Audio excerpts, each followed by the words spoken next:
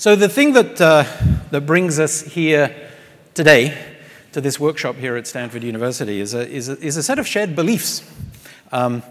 We believe in the power of an abstraction, that we should be able to specify that we should be able to define how packets are processed in a high-level language such as P4. And we share this belief that a compiler should take our programs and then generate an executable code that can run on a very fast pipeline device. So we share these beliefs, and essentially what we're doing is we're producing domain-specific processors, a domain-specific language. We're in the realm of processors. And what we're trying to do for networking is what our speaker today did for the entire world of computing. We all know about the RISC processor. We all learned about the RISC processor. And today it's estimated that about 99% of all the CPUs in the world are based on RISC. And so it's most fitting that our keynote speaker today is John Hennessy. So John is chairman of the board at Alphabet, the parent company of Google, and serves on the board of the director of Cisco Systems. So he's very well familiar with us. Many of you also know that John was the 10th president of Stanford from 2000 to 2016. Here he is fulfilling some of his presidential duties. When I joined Stanford in 1995, John was my lab director. And in rapid succession, he became CS department chair, Dean of Engineering, Provost, and then Stanford President. Many of us, including me, have benefited from his generous mentorship over the years. As President, John grew Stanford's reputation by an enormous amount, in many profound ways, too many to mention here. But if you want visual evidence, just wander around the engineering quad, the new engineering quad that we have as a sort of a testament to some of the enormous changes he's brought through a real tireless devotion to Stanford.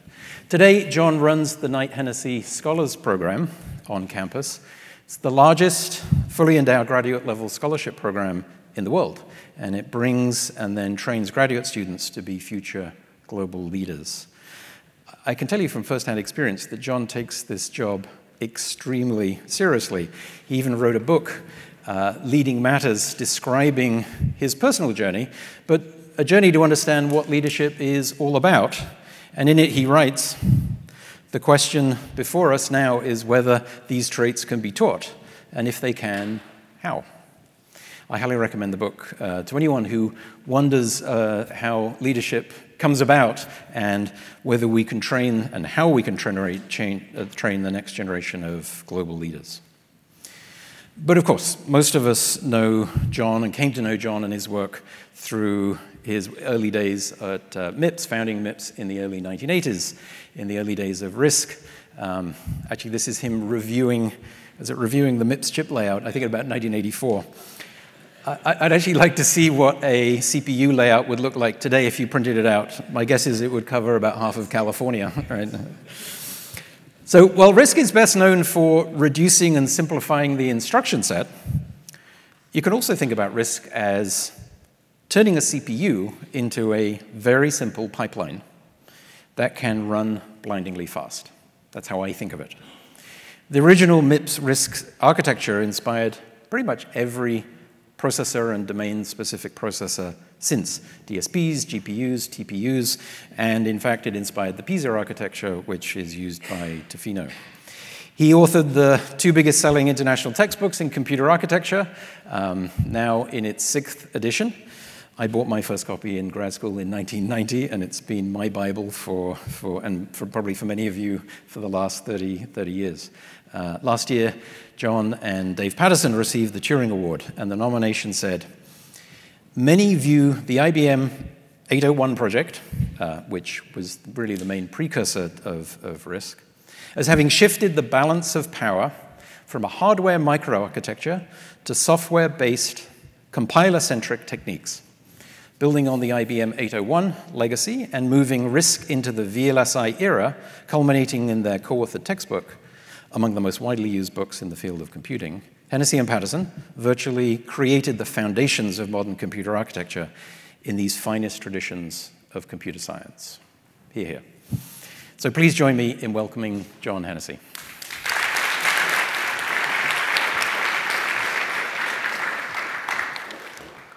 Thank you, Nick. That was a great introduction. One my father would be proud of and my mother would believe. So on with the talk. So one fascinating point about the introduction that Nick gave, the shared experience that Dave and I both had before we embarked on our projects was involved in basically microcoded machines. That was Dave's PhD thesis, it turned out, building a compiler for that. And I had done some work for Jim Clark's geometry engine and some work that came along on the MicroVax 2, the original single-chip version of the VAX architecture. And both of us learned the same thing, namely, there was a lot of hardware overhead and a lot of interpretive overhead in those machines. So we were both driven by this vision of making the compiler more powerful and bringing it down closer to the architecture. Okay, what we want to talk about is what's happening now. If I had known in the early 1980s that the microprocessor would take over the rest of the computer industry, I'd be in a very different place right now, and so would most of the industry. Most of the players at the time simply didn't understand what was about to happen. And if you look at that 40 years of progress, it's absolutely astonishing. 40% compounded performance growth per year. Okay, now, if you had that in automobiles, your Tesla would cost $3,000. It would drive across the entire country on one battery charge. And when you got to the other side, you'd pack it up and put it in your pocket so it didn't take up a parking space in New York City. So it's absolutely stunning. And of course, driven by the dramatic underlying technology, what happened in the integrated circuit. And then architects, really the job of architects for so long was to take what Moore's Law was enabling and turn it into performance. So you go from 8-bit to 16-bit to 32-bit to 64-bit. You go from 10 cycles per instruction to multiple instructions per cycle. You go to very deep pipelines to allow the clock rate to speed up incredibly fast. So 3 megahertz, that's what the 8-bit version of the Intel microprocessor was, up to multiple gigahertz. It is the IC technology that enabled that. And there are two components to that. Everybody talks about Moore's Law, the end of Moore's Law. First of all, there is no law in Moore's Law. A law means a theorem, something you can prove, right? Moore's Law is an ambition. But it's an ambition that drove the entire semiconductor industry.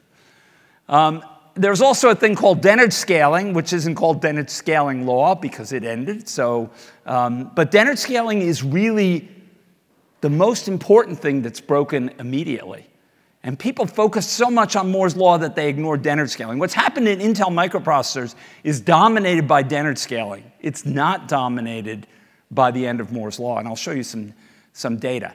Dennard scaling is a simple observation that Bob Dennard, the inventor of the one-transistor DRAM cell, made, namely that as you scaled down, you would scale down voltage. You would also decrease capacitance, but the big thing is voltage scaling because power is proportional to CV squared, to the square of the voltage.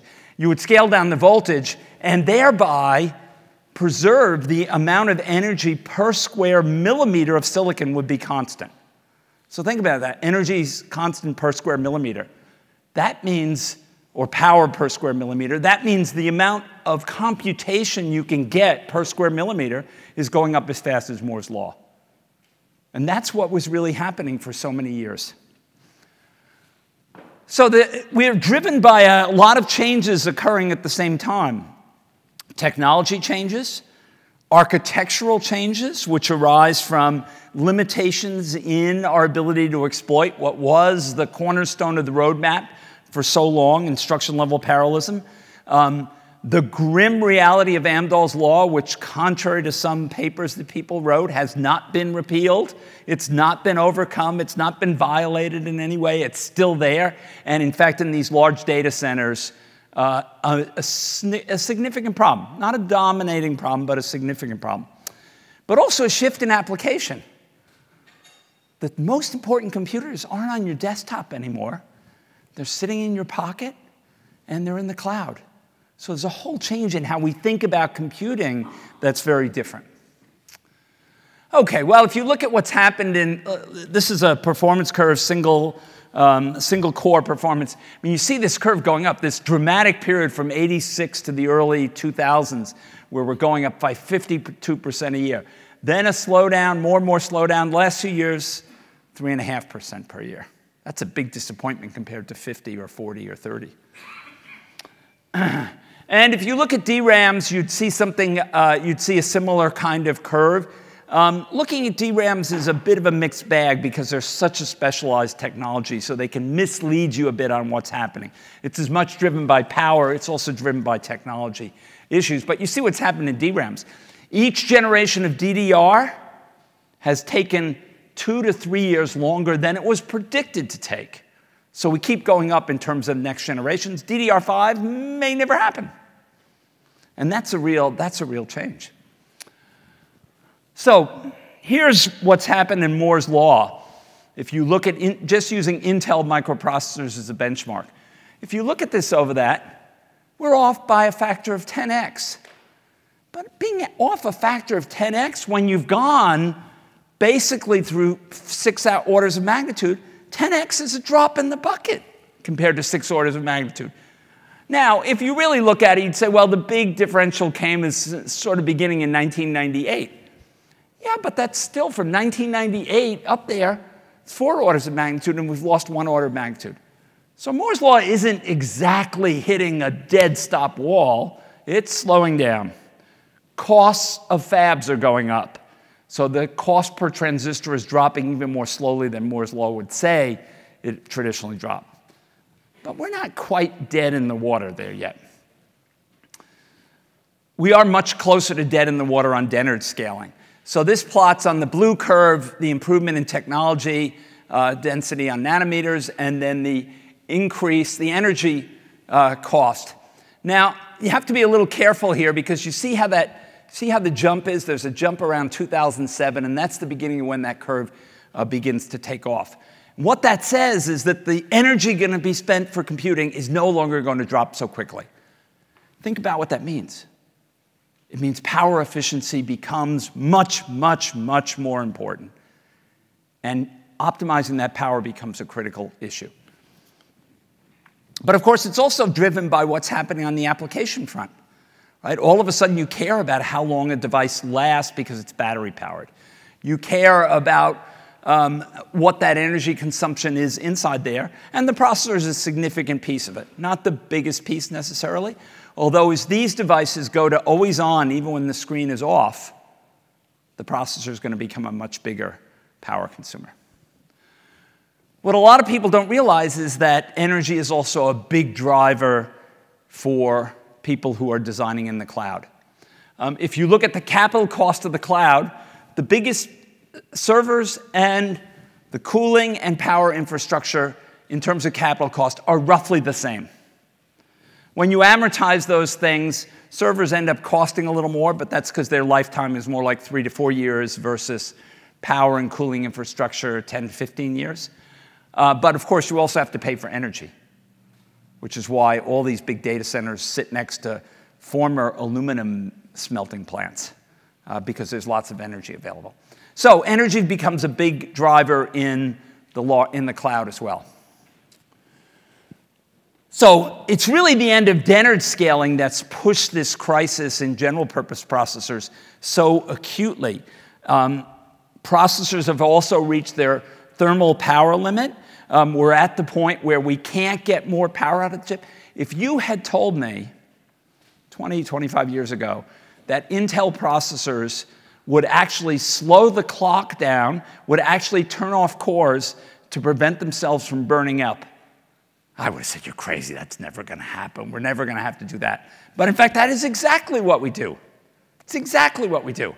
So we've got a real major issue there. Not a simple problem to solve.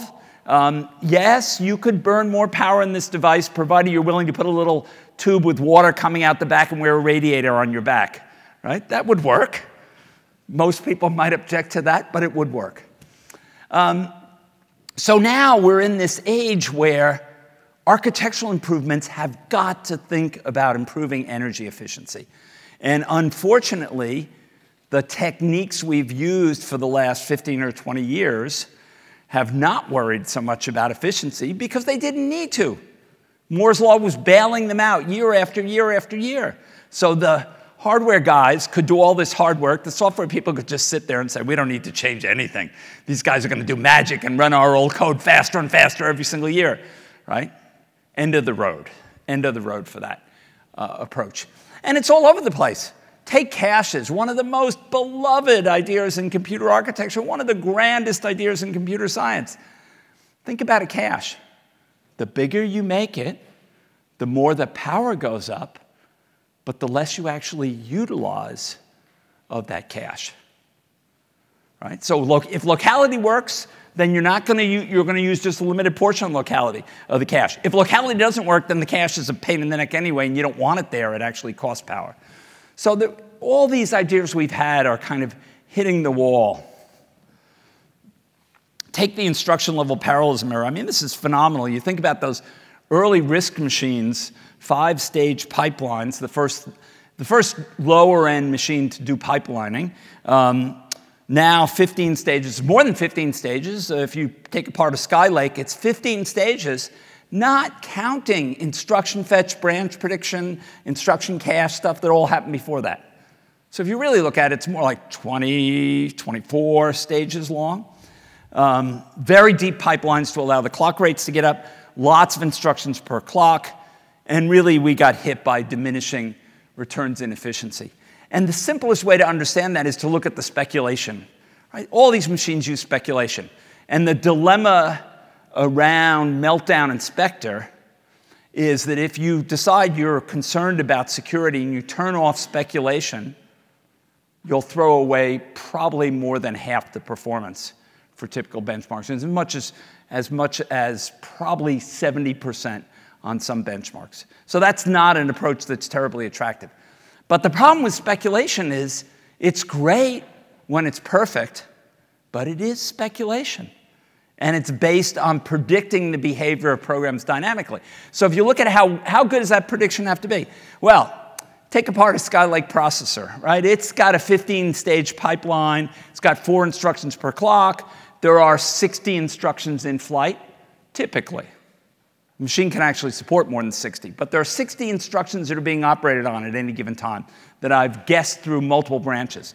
In order to do that, I've got to guess all those branches, 15 branches correctly if all those instructions are going to be successfully executed. In order to predict 15 branches correctly, even with just a 90% accuracy, I have to predict each branch with a 99% accuracy. And that's what's really hard. So if you look at what happens inside a modern i7 processor, what you see is that there are a lot of instructions which get executed because they were executed speculatively that then get thrown away. And if you look at that number, something, depending on the benchmark, something like 20% of the instructions. So 20% of the instructions, I do all the work to execute the instruction. Then it gets to the end of the pipeline, I say, whoops, got that branch wrong, throw that instruction away. And by the way, not only do I have to pay all the energy for all those wasted instructions, but I have to pay the energy to restore the state of the processor back to what it should be before I guess the branch incorrectly. And that's why this technique hit the end of the road. So then everybody says, okay, let's switch to multi-core. I can't figure out how to do this ILP thing anymore. It was great. It was a nice ride. Let's switch to multi-core. And now we'll get the programmers to be responsible for finding all the parallelism, right? Forget the hardware guys doing it. Let's stick the job on the programmers, right? Like magic, right? The only problem was that everybody had abandoned parallel computing because conventional processors were going faster and faster and forgot, oh, well, there's a small software set of issues we have to worry about. And the basic fundamental problem is that energy is proportional to the number of cores you have active. Therefore, you need performance to go up at roughly the same ratio, or you're going to encounter energy inefficiency. And that's a hard problem. Amdahl's law is still around. wrong direction. And if you look at that, this is a classic Amdahl's law plot, right? And if you get 64 processors and you have 1% of the time is in serial mode, you get a speed up of less than 40. And these large data centers see these kinds of effects. They see small amounts of serialization which add up and which limit the ability to completely parallelize the application the way you'd like to in a theoretical, idealistic framework. But there's another problem. And that's how many of those cores can actually be active at any given time. And does that impose an additional limit? So if you look at what happens with packaging, it improves by about 5% a year in terms of thermal dissipation. But if you look at where we are, well, take the Intel E7-8890, right? High-end 24-core processor. In turbo mode, it can run at 3.4 gigahertz. So that's basically what the speed of one core can actually run at. Think of it as the design limit for the technology that it's in. But it can't run 24-core at that. 24-core can only run at 2.2 gigahertz. Because if you try to run more than one core at 3.4 gigahertz, it stops you, turns the clock rate down, turns off cores, right? If you were to take that, if you were to run every core at 3.4 gigahertz, you'd have about 255 watts. There's no package in a PC-like device that's going to eliminate 255 watts. So you hit that power limit very quickly. And if you then take that process up, things get worse. 64-core processors, you're going to have unconstrained, you'd have about 365 watts. Very unlikely that you're going to take 365 watts out of a little piece of silicon just about that big. Imagine a 365-watt light bulb and how big it has to be, and you don't want to go near it with your hands, right? So this piece of silicon, it's really hard to do. So what happens when you begin to extrapolate is you say, given the thermal dissipation power, I'm not going to be able to have all 64 cores active. You know, depending on what you might get, I have between 46 and 56 cores active. But of course, that further impacts an Amdahl's law effect. So instead of getting something that goes up to 40, you find when you get out to 64 cores, you can only get about 35 or 34 with 1% being in sequential mode. So this power limitation is another thing on top of the issue of how parallel the program is. So, sidebar, this is a short sidebar. When you really look at why the RISC ideas really won out in the long term, not so much on desktop, but in the mobile space and all these other spaces, it was because the instruction set efficiency really became a key driver. And in places where you care a lot about power efficiency or things, instruction set efficiency becomes a key driver. And that was the underlying thing that really was key to the long-term success of the ideas. So what's left to do? Well, let's get the software people to do some more.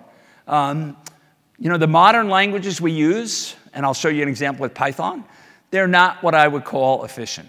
They're not what I would call efficient. And I'll show you how inefficient they can be in a second. Efficient for programmers, but not for execution. We've really put the emphasis on developing software systems which enable much higher software productivity, but which sacrifice lots of efficiency in order to do that.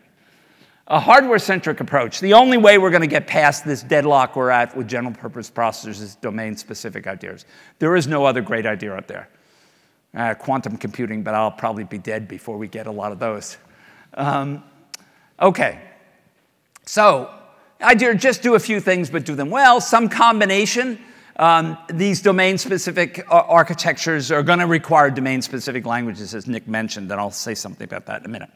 But let's just look at a simple question of how efficient things are. So this is an experiment done by some of our colleagues at MIT in a paper that's going to be in Science called There's Plenty of Room at the Top. So they take a version of matrix multiply, admittedly a fairly simple piece of code. They write it in Python. Then they rewrite it in C.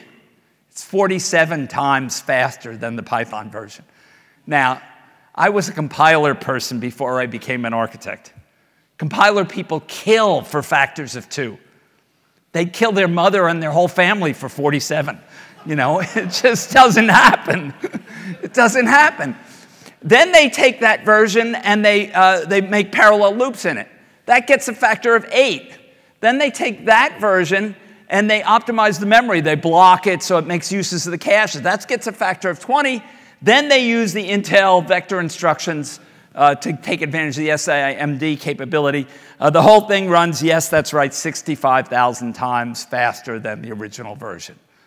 So, admittedly, a toy example and one that's highly optimizable, but, you know, factors of 10, yes, factors of 20, probably through some set of techniques.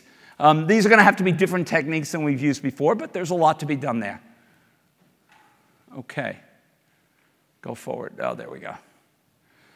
Okay, so these domain-specific architectures, really what we want to do is we want to achieve more performance by tailoring the architecture much more closely to what the machine needs, what the application needs. GPUs for graphics, obviously network processors, domain-specific things for deep learning, all kinds of things. So the first question you might ask is, how do you know these are going to be any better? And if energy efficiency is the key factor, where is that energy efficiency going to come from? So this just shows you, this is from a paper that Mark Horowitz wrote, what the energy to do certain operations on a general purpose processor are. So 8-bit add, 0.03 picojoules. Even a 32-bit add, 0.1 picojoules. By comparison, a register file access, 60 times the energy of a 32-bit add. An L1 cache access, 100 times the energy. 100 times the energy. So you can see where a lot of this energy goes to. Control per instruction in a superscalar. Probably 200 times the energy per instruction as the actual add operation that instruction may be doing. So lots of energy overhead in these other functions.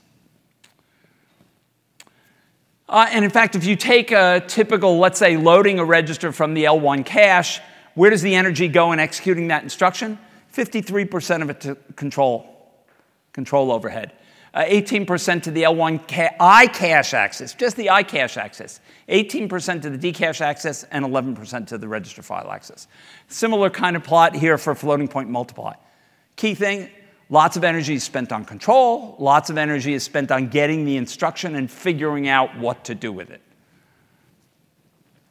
So, why should DSAs be faster? And I think, you know, if you've looked at the books that Dave and I wrote, you'd guess that we'd want to see a quantitative set of reasons around why these should be faster. So here are what I think the key issues are. First of all, move to a simpler model for parallelism that gets more efficiency. SIMD versus MIMD, right? We are trading off something there, less flexibility, but for much greater potential simplicity in terms of the performance. A VLIW versus speculative, if you can make the hardware work well by a software mechanism, then a VLIW versus speculative machine. More efficient use of memory hierarchy. Caches are great, except when they either don't work or they have way too much overhead. When you start to begin to think about user-controlled memory hierarchies, the problem has always been the software. So we've got to figure out how to make the software cooperate with the hardware. Otherwise, you can't move to a user-controlled memory hierarchy. It's simply too hard a problem.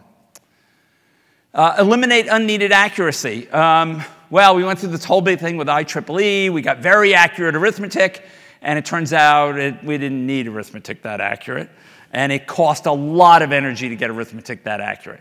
So get rid of it. Go to some simpler mechanism. And get a programming model which matches the hardware in a much better way so that the compiler problem is now tractable. Right? The problem of nobody is going to take a piece of C code and compile it for a domain-specific architecture and get really decent code out of it. It's just too hard a problem. Right? Lots of people broke their pick on this in various ways in the 1990s. It's too hard a problem. So you've got to get to a level of abstraction that makes this possible. So the domain-specific languages are a key part of getting this solution.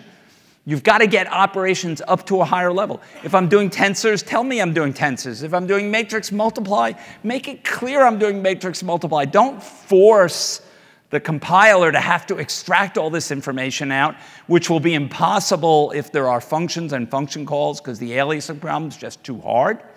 So you've got to get that information up to a higher level so that the new version of a compiler can actually target the architecture appropriately. So what about domains? Are there interesting domains out there? Well, for this group, obviously, networking is one, but obviously the favorite domain of everybody now is deep learning. Everybody wants to do deep learning. And the advantage is the interest level as measured by the number of papers being published in the ML ArcV is actually growing as fast as Moore's Law. So Moore's Law may be slowing down, but the number of papers in deep learning is not slowing down. So here's an incredible, and you know, one interesting way to think about what's happening here is what machine learning does.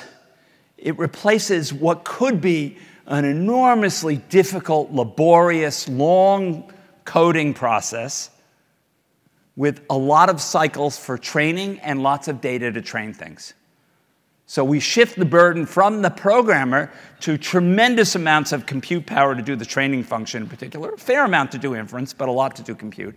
And that way we get something that's not only flexible, easy to change, I get new data, I reprogram it, I don't have to go in and rewrite all this code and take millions of lines of code. The best example of this is the Google Translate. The number of amount of lines of code in the ML version is 1/500th the amount of lines of code in the version that they used earlier. That's a phrase-based translation mechanism. So let's just take an example, a simple example here. First generation TPU, if you were to take this apart, what you'd see is it's got a giant matrix multiply unit in it that can do 64,000 8-bit matrix multiply accumulates every single cycle. That's a lot of arithmetic capability. And a lot of memory designed to support particularly inference and deep learning kinds of problems. So a big hunk of memory. And this is the comparison I find interesting. If you take the floor plan of the TPU-1 and you compare it to the floor plan of a single Skylake core and look at where does the area go. So in the TPU-1, 44% to memory, 39% to compute. Look at where compute is on the Skylake, 21%. And how much to memory? Cache, 44% versus 33%. And then there's this control line, 30% of the Skylake core is control, and in the TPU-1, 2% is control. So I'm dedicating the hardware much more to the functions I need to do because I'm going to narrow the range of applications I try to do well. So here's one simple, this is an interesting idea because this is an old idea replayed into this space. It's an old idea called systolic arrays, invented in Charles Lyserson's thesis in a paper with H.T. Kung in 1979, which kind of faded out and now is the cornerstone of what's inside the TPU. And what a systolic array does, what was really attractive about it early on was it uses nearest neighbor communication, and that's all it uses. So it's a very efficient computing mechanism if you could do nearest neighbor communication. And in the early days, that was driven by the fact that there was only one metal level in the original CMOS VLSI technologies. So it drove basically trying to get nearest neighbor communication. But nearest neighbor communication does something else really great for you. It gives you very low energy cost because communicating signals across a big piece is a big part of where the power goes. So if you look at how these things work, you basically load up data in here. So if you've got a set of weights, I mean, you're doing a deep learning problem, basically you're doing sparse linear algebra, you're multiplying a bunch of set of weights by values, and you're doing a MAC, a multiply accumulate operation. So you load the data in, it comes in, you communicate it over, you begin doing the computation this way, and you end up producing results out the bottom, completely pipeline fashion, all nearest neighbor communication. But here's what's interesting about it. For a 64K matrix unit like the one that's inside TPU-1, the energy from eliminating a register access, think about how you do this computation on a vector machine, for example. You have this giant set of vector registers. You unload the vector, you load the data from the vector register, you do the multiply, accumulate, you write the data back to the vector register. And that's the way you do it. So it's highly parallel, but it also involves its access to the vector register. The amount of energy consumed with getting the data out of the vector registers exceeds the amount of energy consumed by the matrix unit. So you spend most of your energy communicating data. That's not true in the systolic array because all the communication's local. So that's the key driver behind rethinking these things in a rather different way. And if you look at what the performance you get out of these, you get really great performance out of them. Compared especially to general purpose processors, the performance per watt is much better. And the performance per watt, even compared to a GPU, which is a more general structure, it uses floating point, for example, even there you get a significant benefit. Where does this benefit come from? One really good way to look at these things are these so-called roofline models. So what a roofline model does is it has two pieces to it. It has a piece that's at an angle here. So first of all, the x-axis is what we call arithmetic intensity. That is, how many flops, how many arithmetic operations do I get to do for every piece of data I bring into the processor? So think about large problems. You're doing a gigantic matrix multiply, right? It's sparse, but it's a million by million, let's say. You're doing a giant matrix multiply like that. How many operations do I get to do for each piece of data I bring into the processor? What's nice about that, it puts the focus on getting lots of arithmetic operations, energy cheap, versus expensive operations, communication, energy expensive. So you're trying to shift that. The slant here is basically determined by how much memory bandwidth you have. And then the flat part of the roof is determined what your arithmetic bandwidth is. So once you get the data in, how hard can you pound on it? So if you look what a TPU does compared to a GPU, it kind of parallels at its slightly lower performance early on because of the limitation on memory bandwidth. But then it goes up much higher because it has much higher arithmetic bandwidth. So once it gets the data in there, assuming people write code that makes efficient use of the on-chip memories, you can get much higher performance. What about the demand for this performance? The demand is phenomenal. The cost to train these large neural networks is simply phenomenal. This is a chart showing roughly how much performance you need. So there's AlexNet, one of the earliest ML breakthroughs. And there's Alpha 0.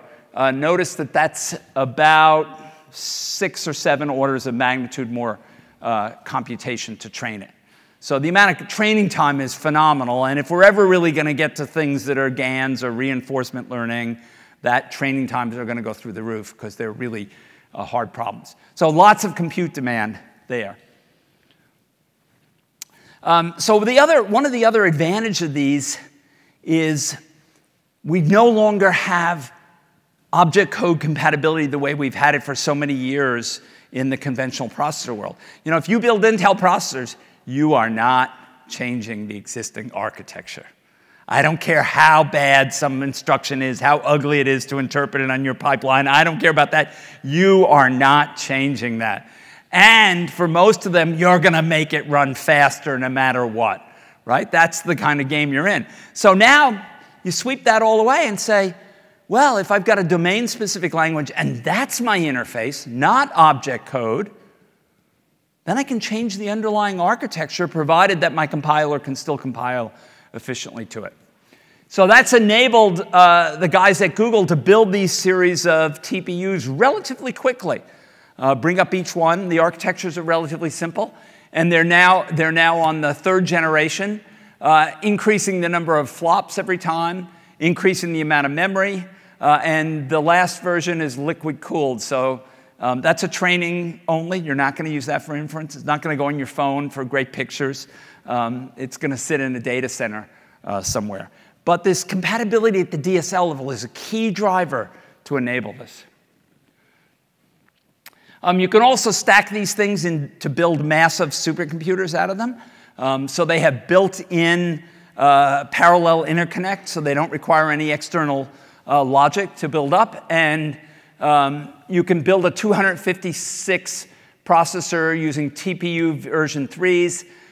It has 32 terabytes of high bandwidth memory. It's liquid cooled, but it's a large scale system. And the amazing things about these things is that they're actually competitive with the fastest computers in the world, while being roughly 4 times as energy efficient as them. So you can get to tremendously high performance levels while still being much more energy efficient than other approaches. So I think we're in this very interesting time with a rebirth of how we think about architecture, rethinking the interface between our software models. For a long time, our interface was what came out of a C compiler. Now, all of a sudden, we're moving up the stack. It requires you to rethink problems. We get to think about how to verticalize that discussion about what an architecture should look like. It's not just a bunch of silicon guys sitting there saying, okay, I know what it looks like. It's not changing. It's a different model. We can think about how to build hardware very differently. Think about how to prototype things faster and come out with different kinds of designs. Somebody may figure out a way to make Moore's Law last another 20 years. I hope so. But if they don't, we're going to have to continue moving in this direction in order to get performance. So I just want to conclude with this. This is a great quote, as much because it's historically amazing that Dave Cook made this observation in 1975. So Dave Cook worked on the Iliac 4, one of the first early, second big SIMD machine after a Goodyear machine. Big machine, advanced technology. They were pushing the envelope to really try to see how far they could push computing in the time. Dave was the software architect. The meaning software architect one and only.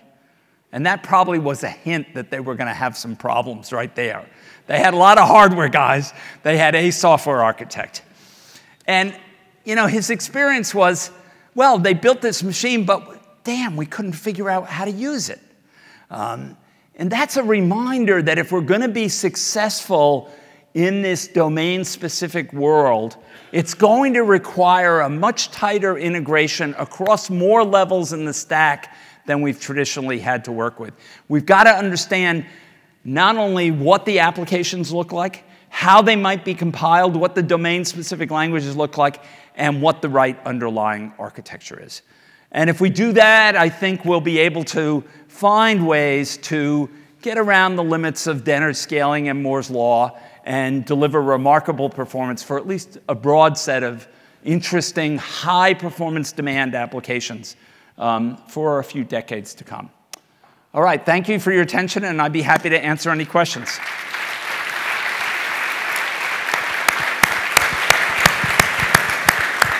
Thank you. If I may ask a first question. Sure, Nick. Which is, there are these laws in Moore's Law and Dennard scaling for conventional sort of the processing technology and for how it affects compute.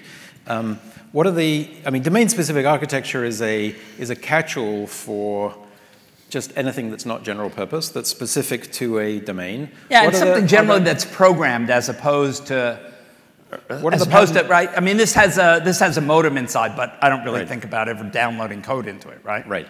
Is there a general kind of approaches, rules that you expect will? I mean, we've seen small numbers of examples of domain-specific architectures so far. Yeah. Is there things that we can see here? I mean, you mentioned parallelism. I think you can see some fragments of it, right?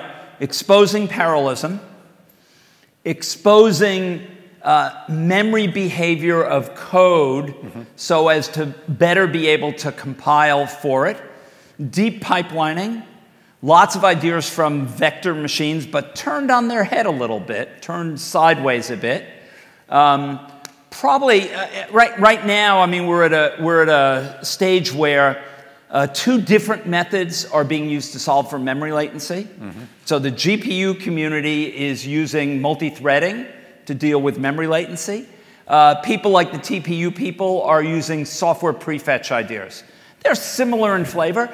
To do either one of them well, you have to have some notion of what the underlying code is. I mean, you're not, anybody who thinks they're ever going to, you write in CUDA and you know what you're doing, you can get great performance out of a GPU. You write in C and expect decent performance out of a, forget it. It's not going to happen. So I think we're beginning to see ideas like that that'll form the framework. But right now, in the early stages, I'd say it's much more of structure by example. Later on, I think people will be able to codify those things and say what the underlying important ideas are. Good. Any questions from the audience? Nate.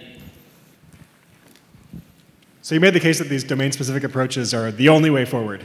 But you also mentioned approximation as a thing that we could do. How much gain do you think there is from approximation? And do you have thoughts on how it affects as you go higher up the stack? Because it doesn't really compose nicely with other. Big. I mean, the TPU-1 went to 8-bit arithmetic, so it turns out for vast classes of inference problems, 8 bits is enough. In fact, there are deep learning applications out there for which 1 bit is enough in the inference side, not in training. So they go to 8-bit because you look at the efficiency gains, and it's not just, the first thing you look at is, okay, the arithmetic's cheaper, but the data bandwidth goes down by whatever versus 32 or something larger. Even in the training problems, the second and third versions of the TPU use a 16-bit floating point format. And it's not a traditional 16-bit floating point format. It has a larger exponent and a smaller mantissa because they're throwing away precision. They don't need that much precision. So I think that's an important thing. There have been some interesting results people have gotten. So for example, there's one group that took a weather code, actually the European weather code, which is probably the best, converted it to single precision, because the single precision runs faster, you can sort of think of that as enabling you to run more iterations or use a finer grid, right? Either way is okay. So if your limit is, I want to be able to predict the weather 24 hours from now, and I have 3 hours to run this code, then that's the limit, is 3 hours to run the code. So now if you convert it to single precision, you can actually make the grid size better, and they got better predictive results than running it in a double precision floating point form. So I think there are lots of little pieces like this that are coming around. We'll see more and more of them. But because deep learning things are inherently noisy and they're statistical, it's the obvious place where you can gain a lot. Do you think there's going to be a lot more movement in that direction? Right. I think so. I mean, even in the training, when they train these now, if a weight gets close to 0, they just throw it out. They throw it out, take out the neuron, simplify it. And otherwise, they start, and so this movement now, you take very wide net, and then you just throw out neurons that don't have any real significant value in the output, right, in the training set. So now, of course, there's some danger in that, and that you can throw out something that turns out that somebody gave you an example that needed that neuron, but most of the time, if your training set's broad enough, you'll be fine. So from the viewpoint of networking, it appears that it could be that high-performance networks are going to be largely used for interconnecting things that are learning and training, and then for the outside world, it's just carrying video. Yep. Right. So it's all sort of coming into two different applications. Yep. That's the view as seen from today. Do you think? Yeah. I think absolutely. I mean, you look at the top of rack switches in these things. The pressure on the top of rack switches as you begin to boost these things. I mean, the sizes of the data sets are so large, particularly in the training set, that's going to drive at least the computer room networking requirements, right? Right, and it's also true today that a single top-of-rack switch could carry all of Netflix's global data on its own, right, at any instant in the peak hour of the day. So the ratio between the two is phenomenal. Any other questions from the floor? Yeah, at the back, Dan. What do you think? We heard earlier here about ML, reduce functions inside of our switches, right? It seems like the guys from the ML world are building their own networks. Are we going to win? Are they going to win? Are we going to merge? I don't know. It depends probably. It depends a lot on, there are lots of technology trade-offs if you're building your own machine, where my guess is the networking community is actually building the right silicon. Whether or not they're packaging exactly the way these guys want it, that's a separate question. And we're getting, the space is more fractured, right? That's what's basically happening. This is happening everywhere in the hardware space, by the way. And so one of the things you see happening is, I'll have 4 different versions of a phone. Each one will want a slightly different ML processor for their camera, right? Or their voice recognition. So I think we're going to see this movement towards more variations in hardware and how that affects what might happen on the networking side and how things get packaged up. It's gonna change things a bit, I think, around. Any other questions? Yeah, Kellen. What's beyond ML? I mean, everybody is talking about ML now in building ML engines. What's beyond that? Well, beyond first generation ML, let's say that right now I think it's safe to say that we know a lot of applications that can use supervised learning. Well, that's fine when I have good enough data sets that are general enough to teach me what I want. It's not going to get us. It's not going to get us artificial general intelligence. There's just no way you're going to do it with supervised learning. So we're going to have, and still we're not very good. I mean, ML's okay at generalizing, but not really. Not really. The other thing, the question which I still puzzle about is think about a processor that can do the level of recognition, let's say, that a 5-year-old can do. Think about the amount of energy that processor is going to burn compared to that 5-year-old's brain. We're off by 6 orders of magnitude in terms of energy efficiency over what the human brain can do. Think about how the learning process occurs. 5-year-olds, since I have a 7-month-old granddaughter, who teaches her how to do the things she does? Nobody teaches her. She kind of learns, some by observation, some by trial and error. We have this we take a giant data set, we plug all that stuff in.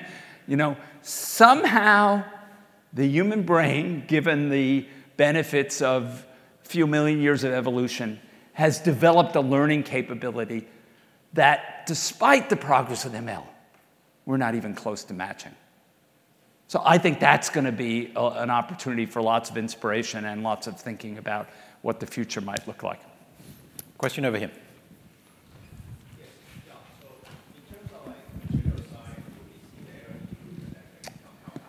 Yeah, I think there are some things that could help. Could you just repeat the question? The question is, are there opportunities for material science or other materials? I mean, quantum may happen. I think it's a very hard problem to scale up to get there.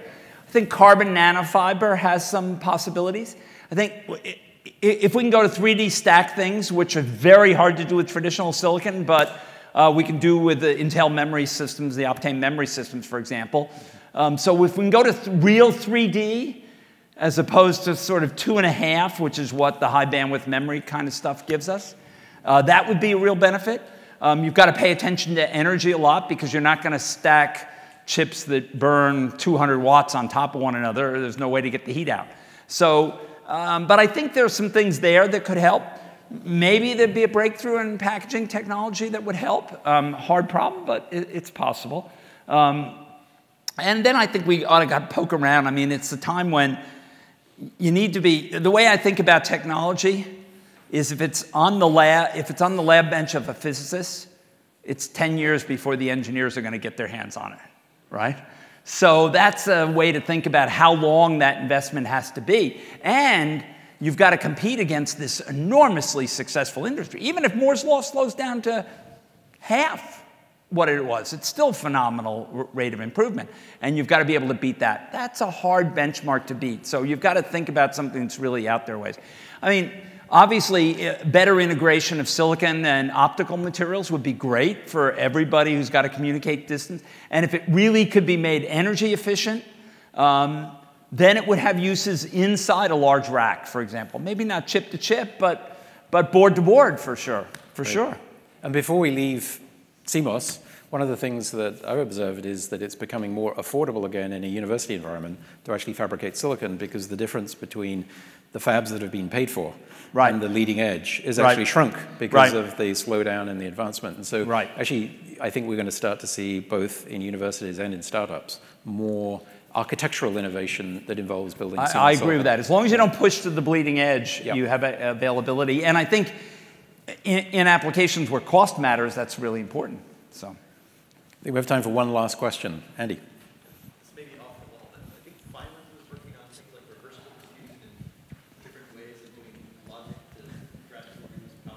yeah. Feynman did work on reversible computing. It was his inspiration. I mean, he was sort of the proposer of quantum computing, right, which is potentially a reversible method.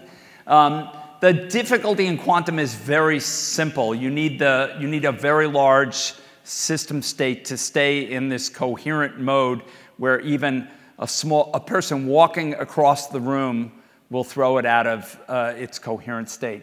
So that's going to be the very hard problem. Not can we build very small qubits, numbers of qubits, but can we build large machines that have low enough error rates in the qubits that we can build to something where the size will be interesting. There's no doubt the physics is tremendously interesting and trying to ask the questions. So there'll be lots of side effects of that technology when we actually get a quantum computer that's interesting enough to do a computation. That remains to be seen. So, good. Well, thank you so much. Okay, really thank you. Appreciate you being here. Thank you so much. Thanks very much. Thank you.